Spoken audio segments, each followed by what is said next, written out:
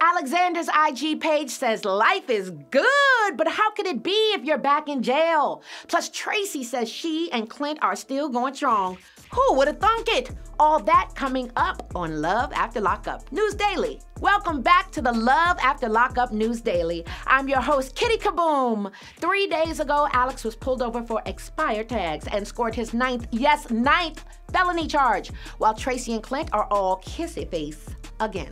So exactly how did Alex manage to get back to 3 squares and a cot? And despite their breakup to makeup journey, are Tracie and Clint hanging in there? We'll let you know in just a moment. But first, make sure to subscribe to our channel and keep up to date on all the tea. Must be the Cali sunshine and the palm trees that had Alex believing he was free to live life on the edge. But LAPD said no after pulling him over for expired tags and learning that he was a convicted felon. This fact prompted the cop to search his pickup truck, where he found a firearm, ammunition, heroin, and meth. Wow. Just wow.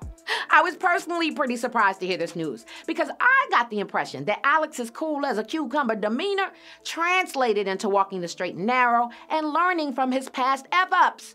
Well, color me misled, would ya? Because this guy is looking at 9 new felonies, so he'll be gone for a long time. Bye, Alex! And Tracie's most recent post on IG is painting a happy wife, happy life picture with pics of she and Clint loving each other up and hanging with the homies. Her caption reads, "Despite our shortcomings, we are still together and trying to work things out.